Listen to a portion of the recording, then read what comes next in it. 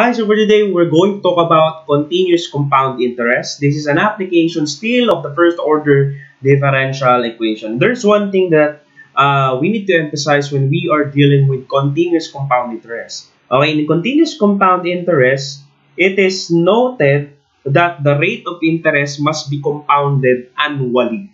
Okay, per annum. The increase of the money should be per year. Okay. So we have this following differential equations here, in that we have dp over dt is equals to rp.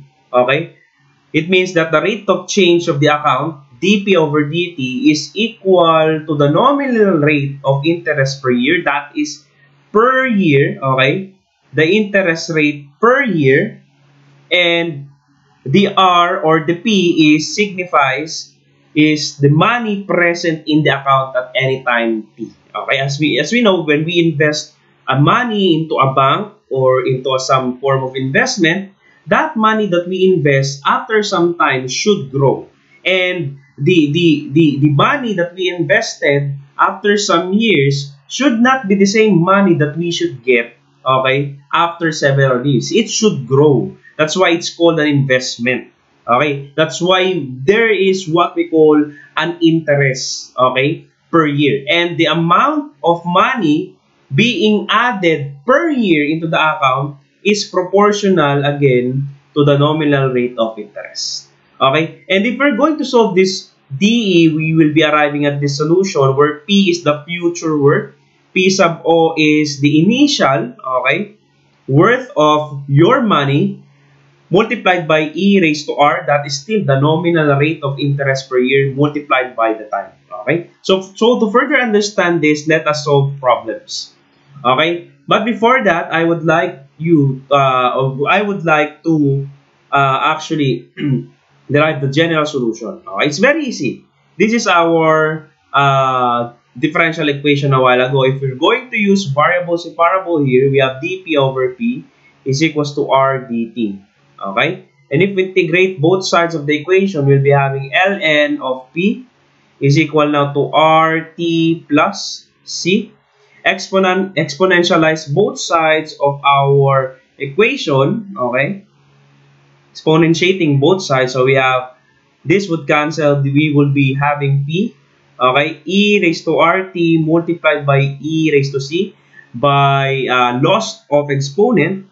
And e raised to c is simply c, okay? So that we have c e raised to rt. But if I'm going to let c as p sub o, we'll be having p is equals to p sub o e raised to rt. And that's the general solution that I have shown a while ago.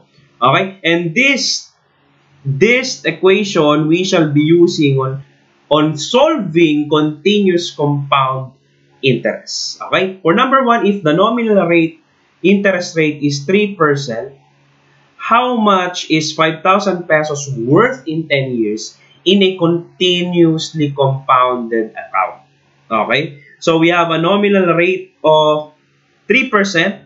We must always represent R as decimal. If it is in percent, we must always convert it into a decimal. So that is 0.03. Okay, how much is 5,000 pesos worth in 10 years? So 5,000 pesos would be your P sub O. That is 5,000 pesos. And 10 years is the time. Okay? 10 years is the time. So if we're going to substitute it with our equation, P is equals to P sub O e raised to RT. Okay? So we have the future worth P is equal now to 5,000 multiplied by E raised to R, which is 0.03. Again, we've converted the 3% into decimal, multiplied by 10 years.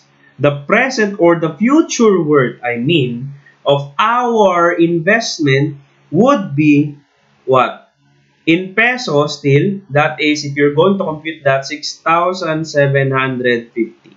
So, from 5,000 pesos that you have invested with a nominal rate of 3% per year, after 10 years, your 5,000 pesos would be 6,750 pesos. Okay, it gained some sort of very little amount.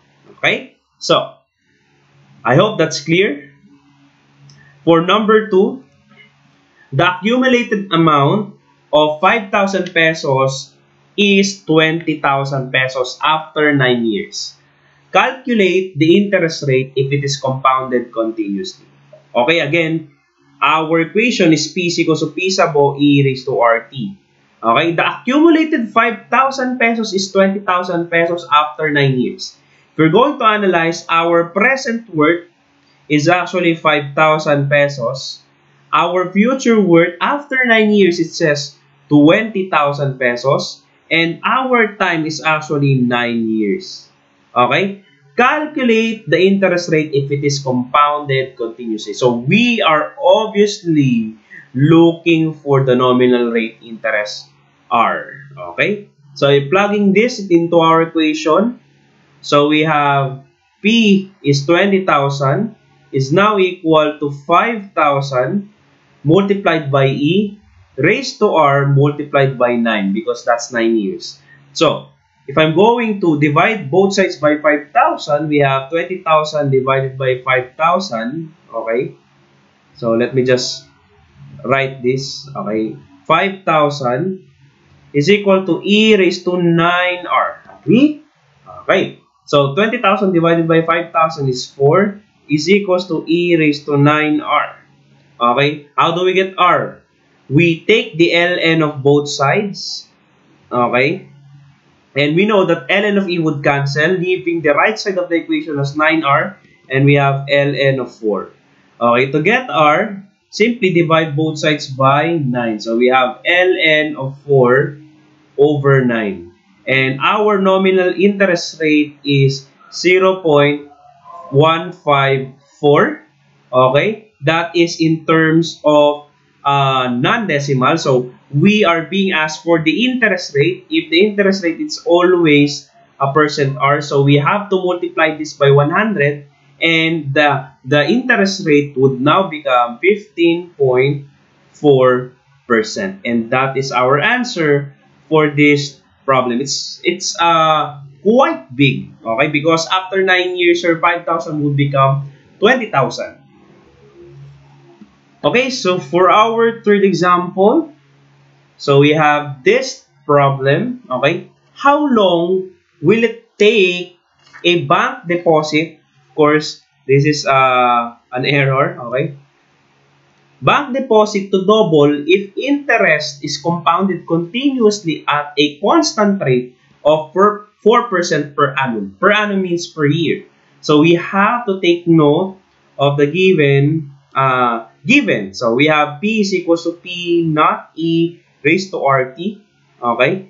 And we are given a nominal interest rate of 0.04 because that's 4% divided by 100. We have 0.04. So it says how long will it take a bank deposit to double if interest is compounded continuously. So let's say my initial money in the bank is this, P sub O. That's my initial. Okay? The problem states that how long will it take for this initial bank deposit P sub O to double. Okay? It means the future worth P is equal to 2 P sub O.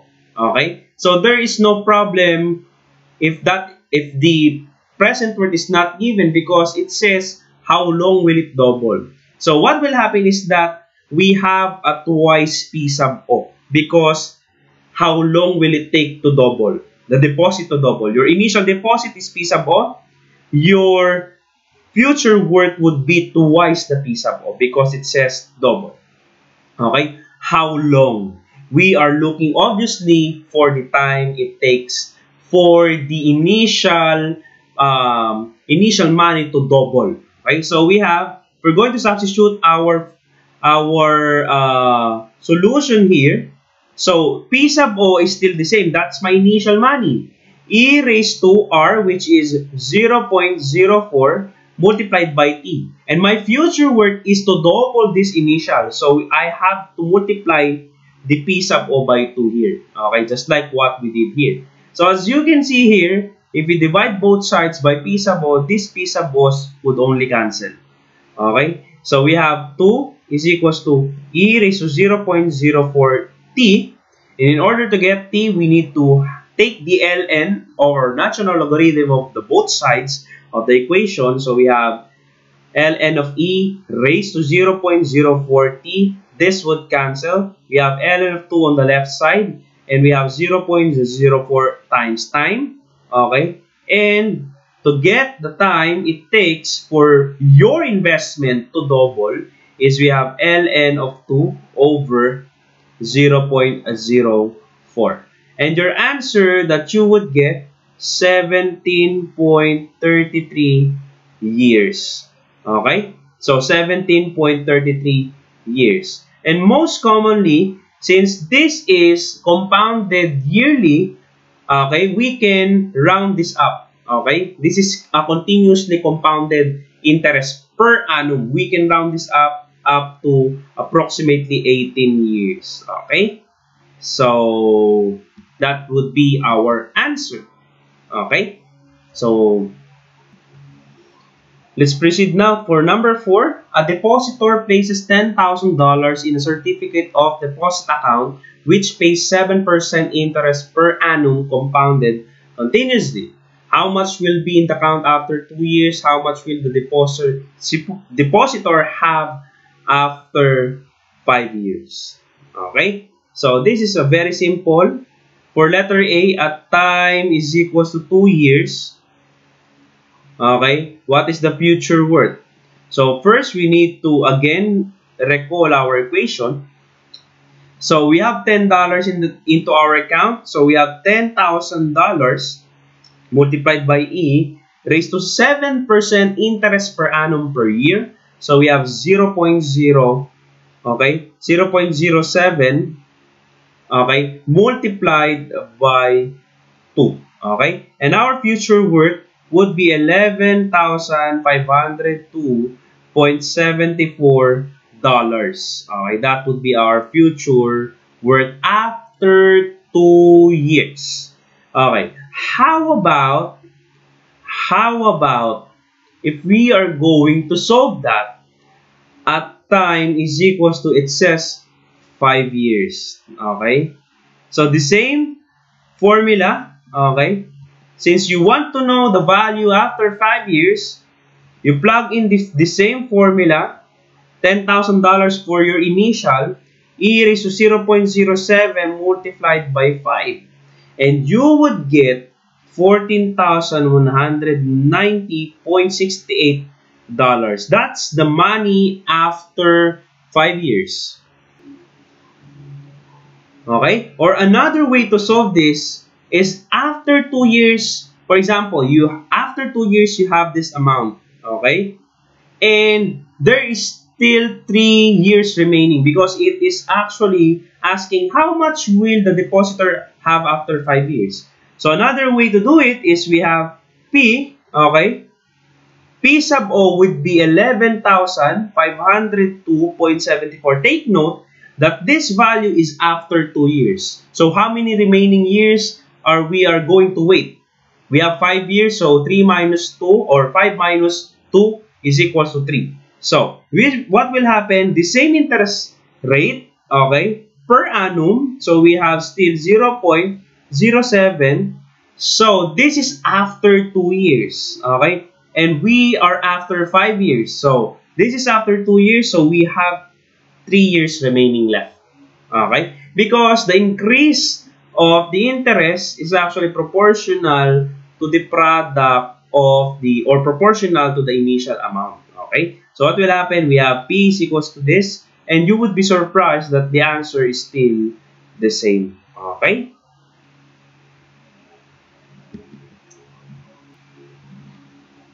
Okay, down to our last problem for this video.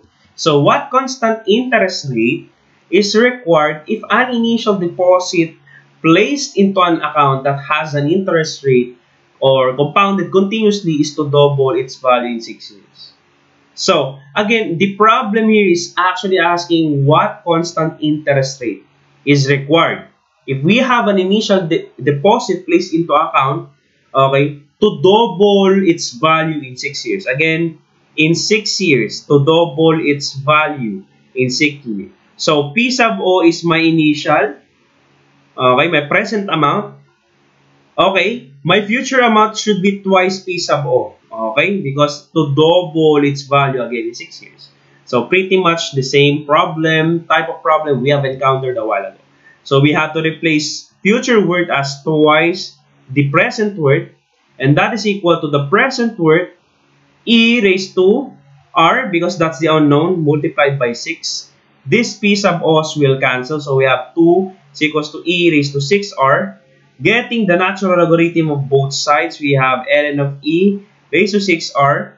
So we can definitely get ln of 2 is equals to 6r, and we can get the interest rate, nominal interest rate, as ln of 2 over 6. So obviously that would be a decimal, though. So that is 0.1155. The percent nominal interest rate would be 11.55%. Okay. So that's all. So that's how easy it is to compute compound interest in the differential equation. Okay, in the application of differential equation, first order differential equation. And I hope you learned something from this video. Thank you so much. And please, if you are new to my channel, please don't forget to subscribe and hit this video a thumbs up. So thank you so much for listening. God bless you all.